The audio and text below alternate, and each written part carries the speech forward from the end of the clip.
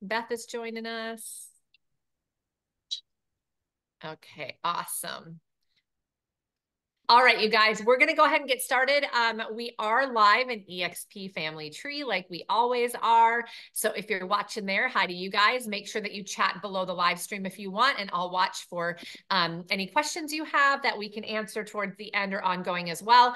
But if you can join us via Zoom, we'd love to have you do that. So it's just my Zoom link, which is the same link for every single Monday, Wednesday, all the things that you guys join for me here at EXP Family Tree. We will also have this uploaded on YouTube. If you are not with EXP, so you can't go back and watch the live stream, don't worry, because we're going to go ahead and put it out on my YouTube channel so that you can watch it there, or you can share it with somebody who's not with our company that would get some value from this. So that is the process of every single Wednesday call. Just a reminder, we do this every Wednesday at 2 p.m. Eastern. Calculate your own time zone. And we bring in guests from all across the country with different areas of expertise. They are doing things in a different way.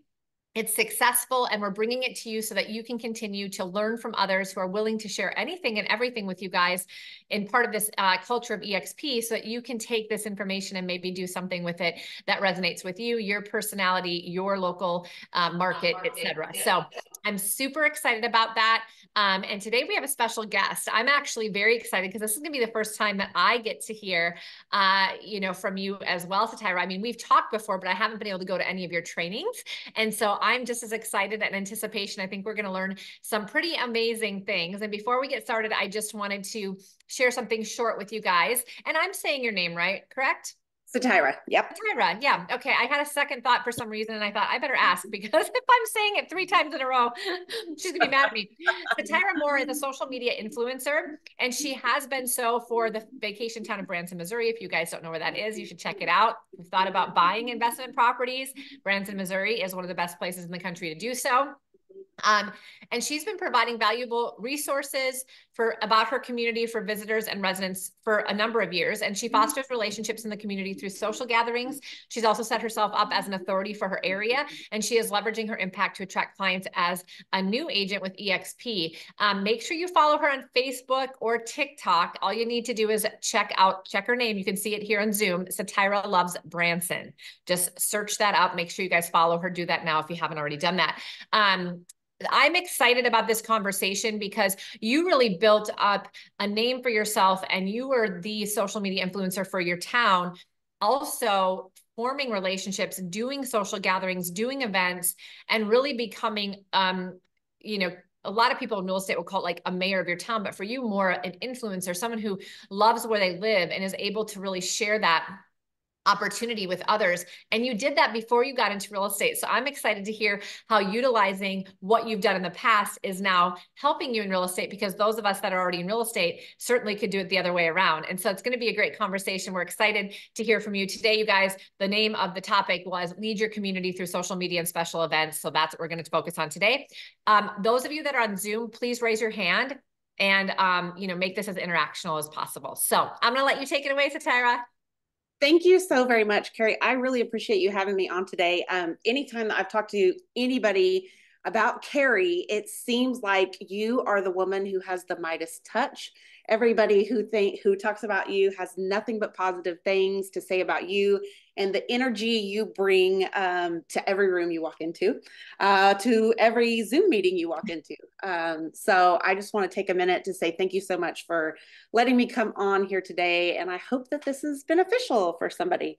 Like you said, my name is Satira. It's a difficult name. Nobody ever gets this name right. It is really, but it's unique, and it's something to talk about. Anytime, I can have that conversation with somebody, it's a good icebreaker. So yeah, definitely an interesting name that I have here. Is there a story behind your name, Satira? Oh, yeah. My mom went to church with a lady whose name was Satira. And my mom was a teenage mother. And some of her actions got her shunned from the church. And there was one woman in particular who was beyond gracious and kind to her, and her name was Satira. And so she died around the time I was born. And so naturally, my mom wanted to name me after her. So that is the story behind my name. I don't really know where she got her name. It doesn't have obviously, there's not a ton of people running around with that name. I Yeah. do think it is popular in the Middle East. I've Okay. been told that in some Indian cultures, it means star. So, Oh, I love it. I love it. yeah. That's a beautiful story, Well, actually. thank you. Thank you so much. Yeah, a little bit about me. First of all, I'm not sure that I'm the best teacher in the world, but I feel like I am generous with showing people what I know, and I like to learn alongside with others. So hopefully, people will bring something away from here.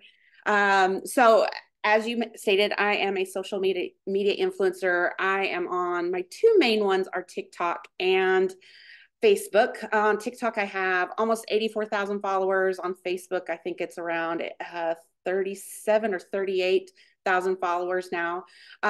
So am I like Michaela with 5 million followers? No, but I do feel like I have a pretty good following. I can no longer go eat dinner in Branson, Missouri without being inundated by people who want to come up and talk to me. And so that's a very new and interesting thing in my life.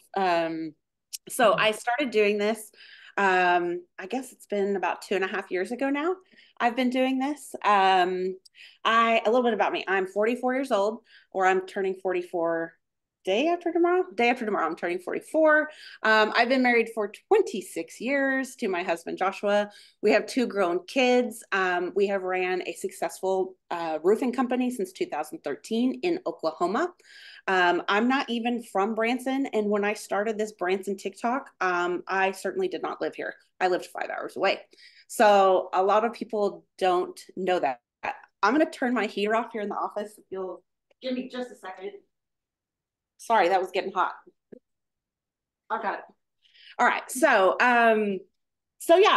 I started doing this 2 years ago, and it's just been a wild ride. And let me tell you, if I can do this, anybody can do this. I have severe ADHD. I get distracted, squirrel, everything's crazy. So if I can do a TikTok about a town that I don't even live in, I have confidence that anybody else can totally crush it. It just takes some dedication and a little bit of knowledge. So here's kind of what I thought we would do today. I thought that I would tell you a little bit about myself and how I got started in TikTok. And then we could talk about how I am becoming a voice of authority in Branson through not just social media, but through community events. And this is something that we did for our roofing company. And this is something that I did when I became the director of a homeschool co-op and I wanted to create a larger community there. So I'm pretty familiar with having social gatherings. And so now I'm bringing that into real estate by doing open houses and different things like that. So we'll talk about that for a little bit. And then I thought I would show you what my TikTok account looks like. I would love to show you my first video and how it's drastically changed to what I do now. It's completely different. When you start out, you have no clue what you're doing. And so I thought that might be fun. I'm going to tell you how I post on different platforms. Each platform kind of wants something different. And then I'm going to talk about some ideas for your social media channels. Not you in particular, Cari, but for just anybody who wants to do some sort of social media. And then I thought it would be good to just open it up to answer any questions that you guys have and deep dive into what you guys want. Because really, I can't meet your needs if I don't know what your needs are. Does that make sense? If people have questions during this, I would love for you to put it in the comment box. And then, Cari, can you watch that comment box? And if we have questions pop up, perfect. Cari, don't hesitate to stop me through this at all and say, hey, let's deep dive more into this, or can you explain that more, or tell me more about anything. I think that a lot of people learn more through conversational learning than just getting a lecture. So I would absolutely love at any time you guys just raise your hand, and yeah, we'll see what we can do to get you helped out. Um, so, like I said, or like Cari said, I am a brand new agent to EXP. I actually am so new that I have not sold a house yet. I have a listing, but I am like brand new baby, wet behind the ears. I'm learning things every single day. So I am brand new to EXP, brand new to real estate. But I say I'm brand new to real estate. I have flirted with real estate my whole life. So my grandmother was a real estate agent. When I was little, I was heavily influenced by going to work with her. She would buy homes and she would rehab them and turn around and sell them. She basically did the Burr method back in the 70s and 80s before it was a popular thing for everybody to do. So that has been hugely influential on me. And as an adult, that's what we've done. We buy gross houses, we live in them for a year or two, completely rehab them, and then, make a huge chunk of cash before we sell them off. And how I got involved with EXP is actually through buying short-term rental properties. So that's kind of my connection with EXP. I'll get to more about that in a minute. So I've done insurance adjusting in 13 different states. My husband and I have owned a roofing company in Oklahoma since 2013.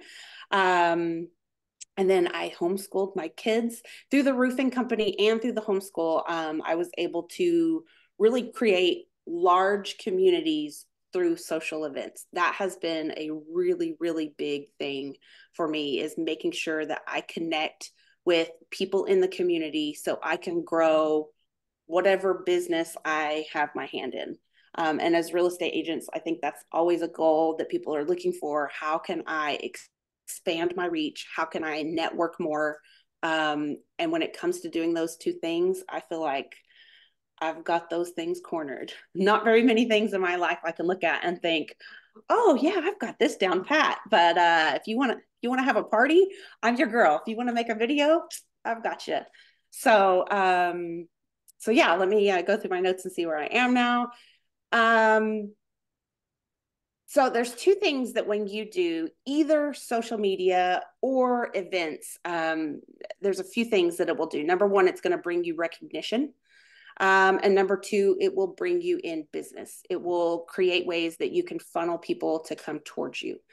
And then one thing that I didn't expect through social media was the community that it's called social media, but I didn't realize how social I would become, how many business leaders I would be in contact with every day, and the really close friendships that would come out of this. One of the things that I do is I host a monthly event with women here in Branson. It's women entrepreneurs, people who are doing different type of business leadership. And this could be, maybe you're a owner of a restaurant, or maybe you're in a big show in town, or maybe you manage a large attraction in town. If you're a woman who is an entrepreneur in Branson, I want to connect with you and I want you to come to one of my parties. And so that's one thing that I do that's huge. Definitely has been a game changer for me, for meeting people in our community and for creating really strong friendships. And so that has just been absolutely incredible. I learned pretty quickly when I started doing different parties and things like that, that people are lonely. We live in a world where we have a lot of screen time.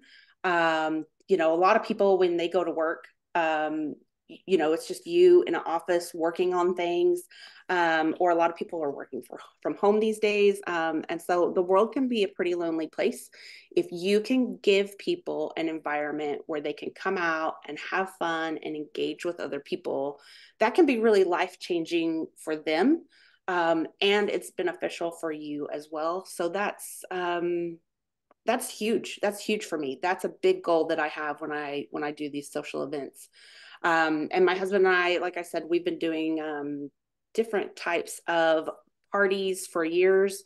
When we were first married, our parties were well known throughout town for not appropriate reasons. I think we liked to, let me back that up because I feel like that sounded not right. So there was a lot of drinking going on at our parties. So we were known for having just rager parties back in the day. And then, we kind of grew up and we grew out of that, and our rager parties turned into a Bible study. And it was not uncommon for Tuesday nights at the Morehouse. There would be at least 35 people packed into our living room, people sitting on the floor everywhere, having Bible study. And that went on for years, and it was a huge success. And we made really good connections, and we brought all of our friends that we used to booze it up with to our Bible study. And we saw lots of life change through that. And so yeah, we've had some experience with having different parties throughout the year. Then when I got involved in the homeschool community, I realized that moms needed a way to connect without their kids present. And so I started creating different events for those homeschool moms to go to. And then through that, I was able to develop my own homeschool co-op and have hundreds of kids go there. And so that was super exciting. So along the way, I've learned a lot about hosting a party and growing connections. And this is something anybody can do. It will allow you to work in a very authentic way with people. Whereas social media is oftentimes, the lighting is just perfect and you've got your hair done just right and everything, is perfect. When you meet with people and you connect with them at a party, they see the real you. They're oftentimes in my house. They know what my kitchen looks like. They see that I have junk mail piled up over on the corner of my bar. They can see that I have a big pimple on my face over here. So you get to be a very authentic person when you have these in-person connections, which is completely different from social media. So I'm going to talk right now about the parties that I'm currently doing in Branson and give you some tips if you want to start doing your own sort of social connection networking events. Number one, I do parties every Monday at the first of the month. I didn't do one last month because it was the new year. It's the down season here. A lot of people were going to be gone. I do my parties on a Monday. I never do my parties on a weekend because think about the weekend for you guys. It's your time off of work. You need to go do your grocery shopping. You need to do your laundry. Or on a Friday and Saturday night, you guys have plans. You don't want to come to somebody's party when you've already got something else going on. A Tuesday, Wednesday, or Thursday are the best times of the week to do these.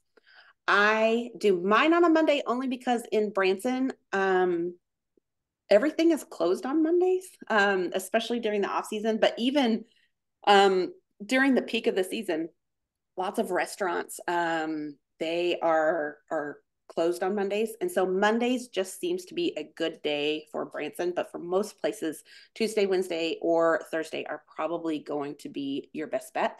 I do my meetings currently are just women entrepreneurs, like I said. It's people who lead businesses here in Branson. And then I make sure to tell people, hey, this event is going to last 2 hours. It's normally from 6 to 8. And at 8 o'clock, I really boot people out the door. I let everybody know, hey, thanks so much for coming. We're going to wrap up. If you'd like to grab a box of leftovers, grab some punch for the road, whatever it is, 2 hour mark. I'm respecting their time. And I'm making sure that I don't lose my mind and that I'm going to get good sleep and go to work tomorrow on time. And so that's really, really big for me to do that 2 hour limit. I put this on the invitation. And then if I have personal connections with somebody, whether I'm texting them or talking to them in person, I make sure to reiterate, hey, 2 hours.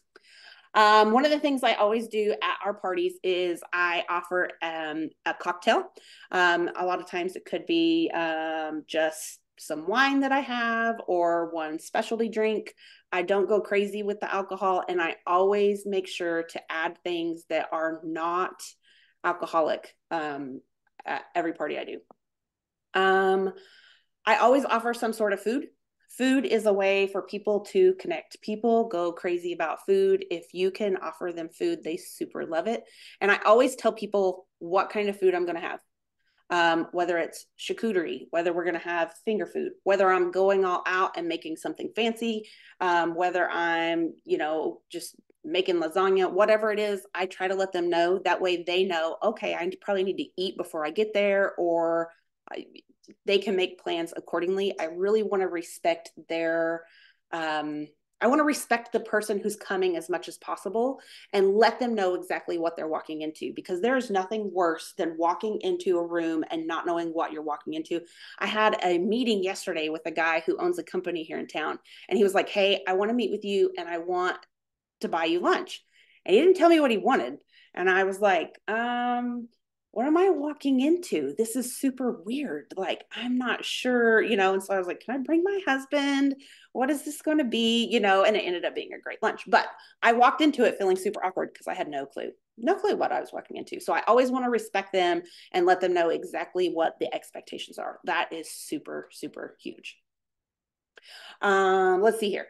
Also, another big tip, if you tell somebody to bring something to one of your parties, they actually have to show up.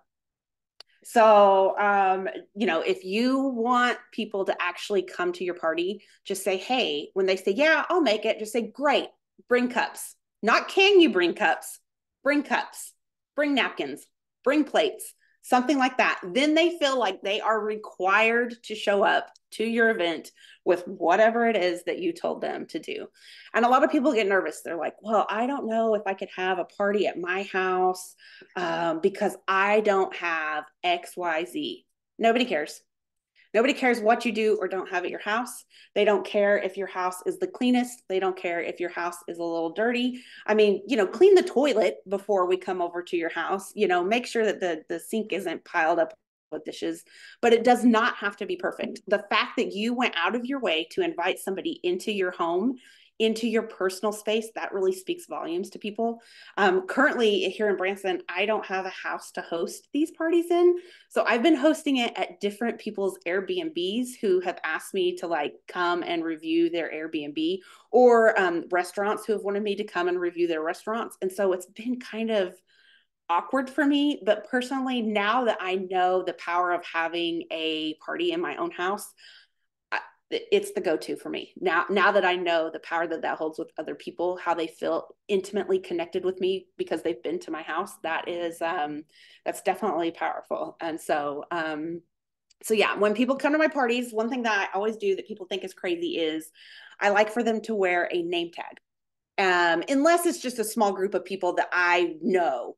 But the whole point of these parties is to grow and network. So there's always a number of people that I don't know, or maybe I've met them and I can't remember where I know them from. And most of them don't know each other in the beginning. So wearing a name tag seems like so cheesy and stupid, but I always make sure that everybody wears a name tag.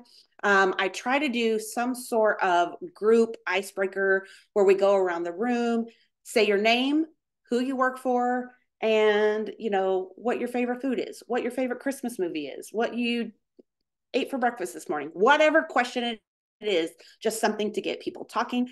And then I let people mix and mingle. And then normally toward the end of the party, or sometimes even at the beginning, I will have people go around the room or break off into groups, and I will have them say one thing that they need. And let me give an example. I need a dog groomer, or I need a lady who can do my nails. I'm not satisfied with the girl I have right now. Everybody at the party is going to have a need. Everybody has a need, whether it's something really stupid, whether it's something really fun. Everybody has something that they need. And this is a great way to get women in the room talking and to get conversation going and to get needs met. And here's what I found. When people leave my house, I'm standing at the door and I can say, Cari, thank you so very much for coming tonight. It really means the world that you came to my party. Thank you so much for giving me your time. And I hope that dog groomer that Lisa gave you, I hope that works out. Let me know if that works out, because I'd love to take my dog there too. It helps me continue the conversation and make that personal connection with people. And so I think I forgot to say earlier, I have a psychology degree. So the psyche and making personal connections, and using mental, I don't know what the word I'm looking for is. It's not mental blackmail. Lisa says mental blackmail, but not blackmail, but helping to connect better through through psychology. That's one thing that I super super love. So yeah, and then I always remind people of a party 2 weeks before. I let them know, and normally it's like I don't even give them the place. I'm just like, hey, don't forget, Monday in 2 weeks, we're having a party. This month is going to be Galentine theme, more details to follow. And then 1 week before, you get the address, you get the time, you get some details. And then 3 days before, you get even more details. And then, of course, the day of, I try to maybe text or talk to the people or put out something on Facebook and let people know, hey, don't forget, tonight, this is what we're doing. And so that is definitely something that you're going to want to do is keep on reminders, because people will forget. We are a forgetful bunch. Let me see here. Where is my next? Oh, always get contact information from these people when you ask them to the party. And if you didn't get it then, when they're at the party, because at the end of the day, you want to grow your network. You want to grow your list of contacts. And it's a great way for you to be able to communicate with people when you're going to have a party in the future. So definitely never forget any chance you can to grab content information. So let's see here. Let's see where I am. All right, so there is an incredible book that I read last year about throwing a 2-hour cocktail party.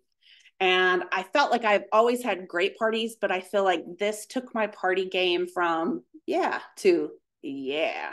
It's called The 2-Hour Cocktail Party by a gentleman named Nick Gray. And right now I'm going to share my screen. There we go. Can you see it? Yes, perfect.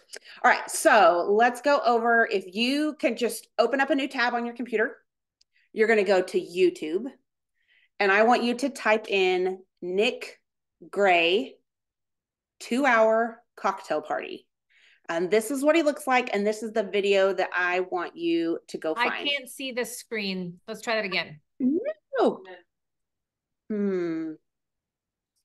So if the bottom says share screen, the one that's already highlighted when it pops up is the right one. Can you see it now? Mm-mm. Weird. That is so crazy. Yeah, it's not working for some reason. Okay. Well, I'm just going to walk you through it. Yeah. And mentally visualize where I'm going. Okay, go slow. Start from the beginning. Okay. So you're going to go to YouTube. I have it up. I can share my screen if you want me to play it. Okay. Yeah, perfect. Angie can share a screen and you can talk her through it. Let's try that. Let's see if it works. Let's see if I can do this. There we go. Okay, cool. Yes. Okay. Now it is the one where he has on the yellow hat. Okay. This is an incredible, incredible resource. He can tell you everybody. That is him. He is doing an interview with somebody else, and he's going to talk about the book. And it is so, so good.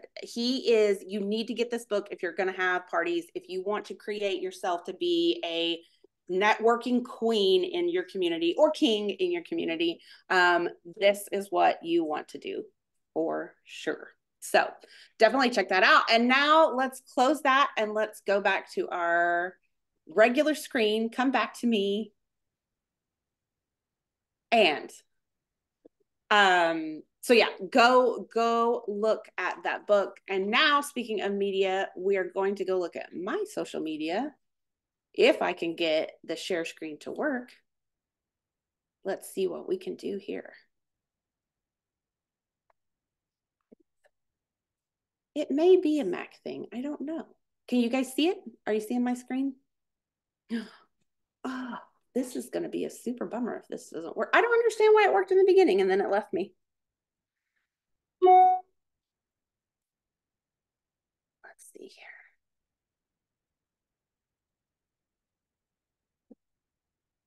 Can you see it now? Yes, it's sharing. Yay! All right, all right. Perfect, perfect, perfect. Okay. All right. So this is my social media page. This is my TikTok. And so everybody, if you will grab your phone, if you have TikTok, open the TikTok app. If you have Facebook, open the Facebook app, or you can go to Instagram. You will find me at any of those. Search Satira Loves Branson, and I'll spell my name for you because I know it's mighty difficult. It is SATIRAH. And then you're just going to put in the words loves Branson. You should be able to find me. These videos that I have right here should be what you're looking at. And so as you can see, I have, okay, if you're on Instagram, you're not going to see very many followers. That is the one place that I, for some reason, just have not been able to put enough effort in, maybe to gain a huge following. But on Facebook and on TikTok, you will see that I have several followers. And so what I do with this media channel is I show people fun things to do, see, and eat in Branson, Missouri. And so I go around town, and if a place has a good Google rating and they have a great reputation, I go in, I eat dinner there, or if it's an activity, I do that activity. I just record little clips as I go through, and then I put those clips together. I normally do a voiceover, and I show people, you know, what there is to do in Branson. So I am going to show you guys that my team is laughing, probably because they're in the videos and they just realized what they look like when I post them on TikTok. I am going to show you, let's see here. What is a good video that I have done lately? This is a good one. If I can right now, it's the off season in Branson, and a lot of people don't know what that means. During the winter months, Branson really slows down. Almost all of the shows shut down. Outdoor activities are closed. Even Silver Dollar City shuts down and doesn't open back up until spring. A lot of people who own businesses take this time to go on vacation. Restaurants and hotels will be... You get the point. So I'm just telling people what they can expect when they come here. Let me show you another one that I've done. At this new restaurant called the Mythical Witch. It's located in downtown Branson, Missouri, where Dimitri's used to be. The decor is so cute and the food was yummy. The theme is mythical creatures, and it's a sandwich shop, hence the name Mythical Witch. They had a ton of sandwiches to choose from, all with mythical names, and the staff here was really, really nice. And have I mentioned the decor? I ended up getting a tomato soup and a cosmic ranch chicken sandwich. And look how they left me a little note on the box. This is what I paid for it. I was so excited for this place to open. It is brought to you by the same people who have Get It Basted. That's the barbecue place I love. Okay, you guys get the point. So I'm just showing people this restaurant that I went to. And so I do restaurants. I do activities through town. I do walking trails. I do anything that people would do when they come to our town. I do videos on there. And I started this TikTok channel about 2.5 years ago. And as you can see, I now have 83.8 thousand followers. I don't have millions and millions of followers. It takes a lot of time and dedication to even get what I got here. And so how I got to even making this post or making this making TikTok videos in the first place is my daughter, we came to vacation in Branson for years, and my daughter started going to a college here, and I started coming up, I don't know, once a month, every 6 weeks, and just seeing her. And while we were here, we'd go do something fun. And I would tell my friends, oh, I did this in Branson, or oh, I did that in Branson. And then I was on a girls' trip in Dallas, Texas, and somebody said to me, you should start a TikTok channel. You should show us what there is to do in Branson. And I started thinking about it. There were no influencers covering the Branson, Missouri area. And I thought, I should do that. Yeah, because nobody else is doing it. And I do stuff there all the time. I could show people what I'm doing. And in the back of my mind, I thought, okay, my mom's going to watch this. My best friend is going to watch this. Some of the people in my networking cliques might watch this, but I don't know who else is going to watch this. But maybe a few people will watch this. And I thought I might get a few thousand people. I never thought that it would become what it is today. And so that was something that it was expected, but not expected. And so it's been a really, really interesting ride. And when I first started TikTok, I had absolutely no clue what I was doing. I was afraid to show my face. The videos that I did were just either photos or clips and then had text on the screen. And they were like 30 seconds long, and it was just random photos and video clips. And then as time went on, I thought, well, okay, I'm going to put my voice on one. And so I did a voiceover, and that one did really good. And I was like, okay. And I do have a background of, I did commercials when I was in high school. And then I've done all of our radio commercials for our business throughout the years. And so I did have a little bit of experience with media type stuff. But I wasn't a huge, I mean, I didn't know what I was doing. I was just starting out. As a matter of fact, for 3 months before I even did my TikTok, I researched it out. I took an online class that showed me how to cut TikTok clips and how to add the sound and how to do the voiceover. And now, very interestingly, I do not use a lick of information from that class. None of it. I don't edit. I don't create my videos in TikTok anymore. I create them in another application so that I can put them out. And I'm going to talk about that in just a minute. But I rarely use trends. I know that people talk about trends all the time. They assume that I'm watching trends and I'm seeing what I can do. I just go out there and I do what a vacationer would do because I really know that that is my audience. I know that my audience is generally women because that's who, if they're coming to Branson, that's who's making the vacation plans. I know that my audience is between 30 and 55 is my main target audience. I know that they are a middle income class.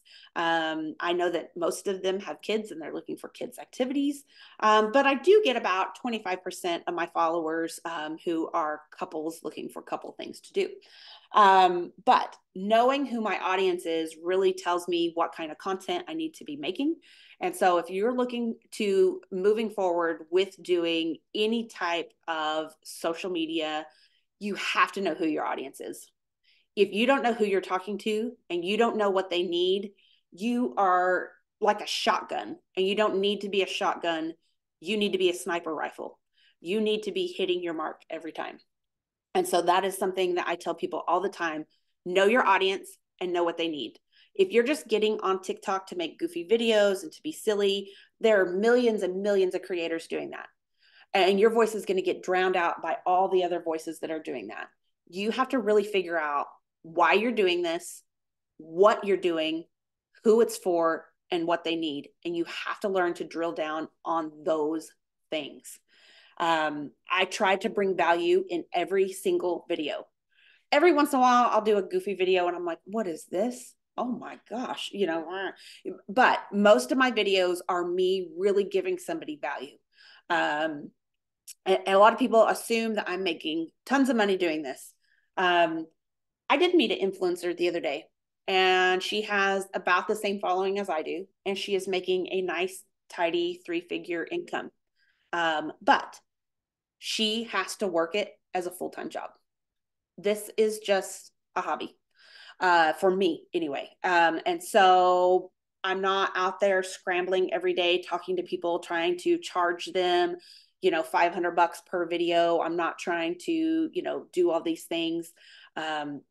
Everything that I do in these videos, all the food I consume, I pay for it. Most of the places that I have stayed until the last 6 months, I paid for myself.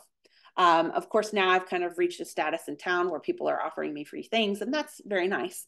But I do not make an income off of these people that I am doing videos for, the business owners. I would never ask a small business to pay me money because I feel like I want to use them. I want them to be a client of mine down the road. So that is going to be my payoff. I get the payoff when they either enrich my life by being my friend or they become my client. And so I know that a lot of people think that I should use social media to make a ton of money. And for some people, that's great. If that's what you want to do, you go do it. You go do it. And I have no judgment against those people. Just for me, this is something I do out of the kindness of my heart. I want to uplift other small businesses in Branson, and I want them to be my client. I want them to be my friend. I don't want it to just be a business transaction. So authentic. Yeah. Lisa's in the background telling me authentic. And that is at the end of the day, I don't want anybody to think that they can buy my opinion. And I always want to have authentic connections with people. So yeah. So through the social media journey I've been on, I have realized a few things. Number one, social media is not for everybody. If you, people who think, I don't know how I'm trying to say this. It's just not everybody's cup of tea. And if you have a boss or you have somebody who's telling you, you have to be on TikTok, you have to be on this, you have to do that, and it is just not your authentic want, it's okay to say, okay, I'm not going to do that. I'm going to go do these social gatherings instead. Now, you might probably want to work somewhere else harder, but this is not cut out for everybody. If you are super bad with technology and you're super bad in front of a camera, you have two things. You can either work at it really hard and you can go do it that way, or you can figure out something else that you can do that might be a better use of time. Yes, questions. I see hands raising. Lisa, you're across the room, so you tell me your question. Should I just tell you in my voice? Just tell me in your voice and I'll say it back to the... Yeah. So my thing with TikTok specifically is that I'm on Instagram a lot, and I don't know if I have the time to be putting out my stuff on another platform. Sure. So Lisa's question was, she is on Instagram right now, but she doesn't know that she has the time to branch out and do Instagram and TikTok and Facebook and this and to do all those. And so I'm going to come back around to those because I've got this in a talking point in just a minute. Jason, I see your hand up. Do you want to unmute and let it rip? Yeah, mine was just really a curiosity on the editing process for you. When your videos, you have two different main styles of videos where you're in a car doing a talking head video, and then you have some B-roll playing maybe in the background every once in a while. So on those type of videos, are you just kind of off the cuff? I have an idea of what I want to say. I'm just going to hit record, do a few takes, and then throw in some B-roll that may or may not fit with what I am actually talking about. 90% of my content is well thought out. I at least do bullet points, if not a detailed script.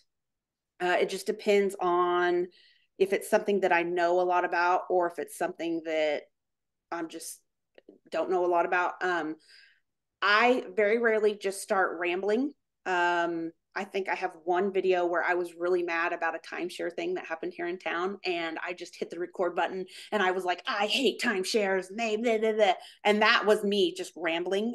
But 99% of the time it's me with I have my script right here or bullet points right here, and I'm hitting the record button and I'm saying something into the camera, and then I'm looking back over at this and thinking about what I need to say next. And then I'm looking at the camera again and saying what I need to say next.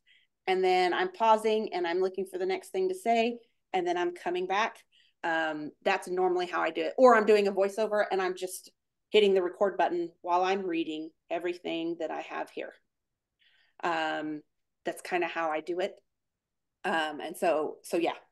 I always try to think it out and And there's times that I have to do the voiceover like 15 times and I'm, you know, there's a mistake in there and I'm irritated and I'm like, you know what, this is good enough. I'm going on to Yeah, on a lot of your voiceover videos, what I've noticed that you do really well is that what you're talking about usually flows with what we're seeing in the background when you have the B-roll footage going over. So you want to mention the staff. Well, then while you're talking about getting into the dialogue of the staff, you see the staff. You're talking about this burger. Here's the burger that I was talking about. You know what I'm saying? It all flows, makes sense, and goes. So as I was curious if on those type of videos, if you're editing the whole video the way you want it, and then you're trying to decide the dialogue that you're going to overlay based on how you final on the final edit, or is it reverse where you have the dialogue and you purposely edit the video to fit your dialogue?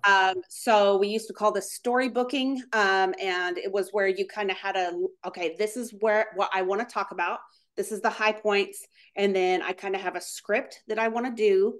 And so if this is my script, I know that somewhere around the 22nd line, I'm going to talk about that hamburger. So I better put that in around 20 seconds. And then as we get to the end, I'm going to talk about that staff member that was so great. So probably around the 40-second mark, I'm going to put her in and, and then I just kind of go from there.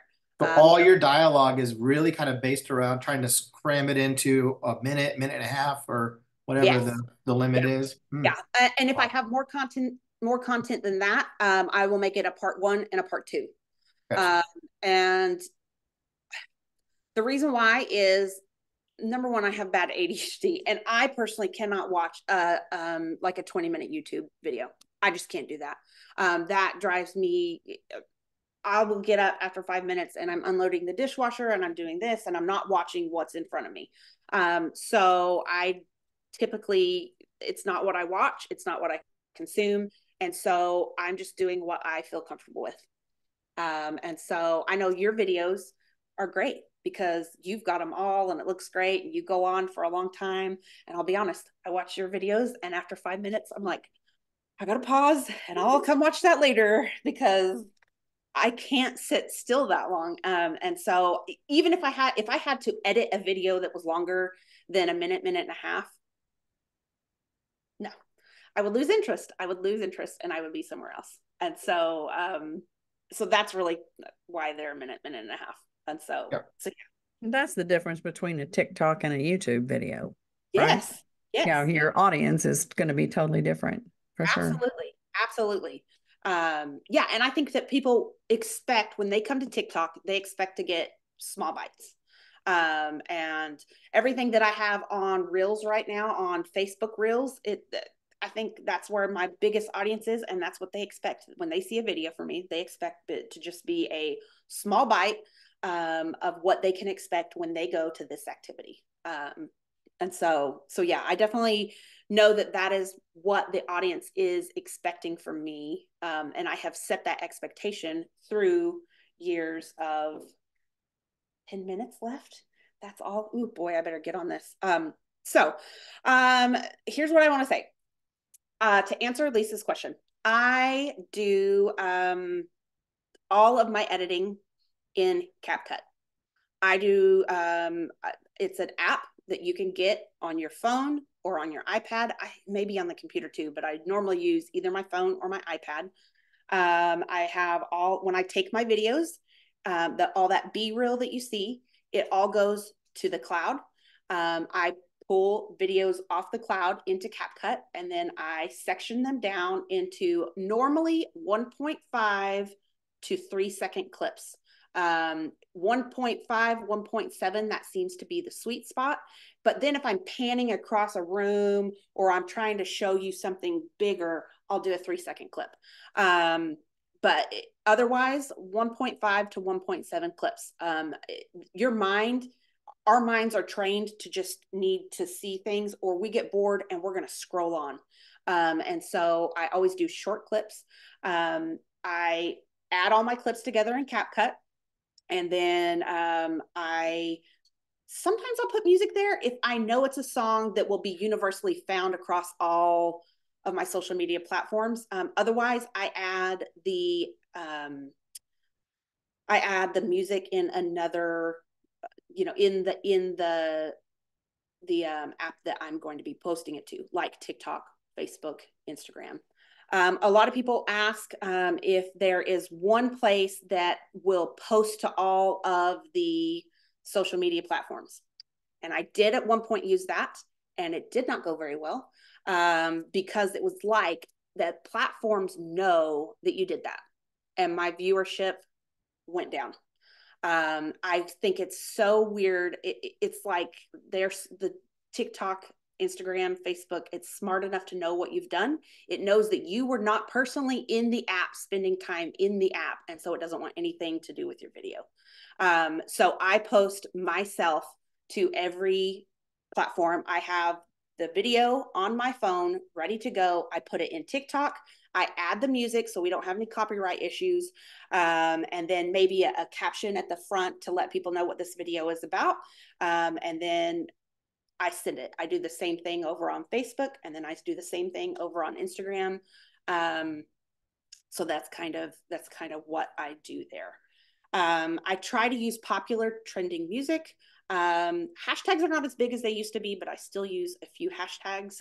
Definitely kind of get on TikTok and do a search of what's going on with hashtags, and you'll see what to do there. So since I'm so close to the end, I'm going to stop talking now. And I'm going to ask you guys what questions you guys have, what I can answer for you. And then I definitely want to put my information in the chat. And if you guys have any questions at all, you guys can always email me. I would love to further the conversation with any of you. Anybody got questions? I was going to ask, how often do you post? And I guess in the beginning, how long until you started to see traction? Yeah. Because this was because Branson is such a huge popular destination, I immediately started getting 3,000 views, 5,000 views on videos. I don't suspect it would be that way for a lot of people. Luke, how long have you been doing TikTok? A year and a half. A year and a half to 2 years. What's your average view on? 230. 230 is his average viewer, is how many views his videos get. And he's been doing this a year and a half. That is just the norm. But you got me through social media, right? Like he got me as a client, and then I'm in his downline in EXP. So I mean, it's worth it. Yeah. Yeah. Okay. What Thank else? you. Any other questions you guys got? I will say, like, I've only done TikTok for a little while. I was a little resistant to it. I actually love the platform. I don't know why I was resistant. To me, now I don't want to do the other ones, Yes. which is now I'm like, I don't want to do these because I'm opposite. Keeping something to 90 seconds is very hard for me. So I'm complete opposite of that. So like, I don't want to spend a bunch of time editing things. And I do short videos, and I throw them out on my Instagram and Facebook stories. I find that to be more tedious than just talking and uploading a video on TikTok, though, without really any restriction. And I've only been doing this now probably for like, I don't know, just before the holidays. I think I have an average of 250, 300. There was like a week or two there that I was having 700, 800 views, which I thought was really interesting. And I haven't figured out why, because then it went down to my 300 again. But what's interesting is, and that's just in a few months' time. But what I would say is, and I don't have that many followers, I've just been really strategic about my followers. So a lot of my followers are people I already know that probably already follow me on Instagram or Facebook, but they just like using TikTok more. And it's just an easier way for me to be in front of them more frequently. So now what I'm noticing is it's just a tool for me to communicate with my other following in a way that they're now spending more time in this platform. It's easier for me. And I've gotten a tremendous amount of conversations in just a handful of months. So I want to grow to more followers. And so I'm going to follow your lead and do everything that you're sharing here, Satira. But I also have found it to be really interesting that it just has helped me go a little bit deeper in my already following, which I didn't expect. Yes, absolutely. Yeah. Yeah. You can create raving fans. Yeah, who will just follow you and keep coming back for more. Definitely. Another thing can you hear me? I don't know if everyone can hear me. Okay, so Lisa Lister is asking a question, but yeah, she's muted, so we can't hear her. So I'm muted. So yes. My thing is, I can get 2,000, 3,000. My daughter got 500,000 views on one of my Instagram reels. Now, it doesn't matter. Everyone who talks about a percentage, you should have 10% of your following that are viewing. You know, okay, great, that's 10 people. And let's convert those people into your clients. Yeah. You know, and you don't have to watch the numbers. Yeah. The numbers really don't matter. At the end of the day, it's who are you converting and who are you bringing in to be your client or, you know, a raving fan or you're connecting with. So definitely one of the things I always do at the end of every video is a call to action. I stop and I say, hit the like button if this was helpful and follow me for more things to do, see, and eat in Branson, Missouri. That is what I add at the end of every single video because I want them to remember to do that. If they've watched to the end, chances are they're going to do that.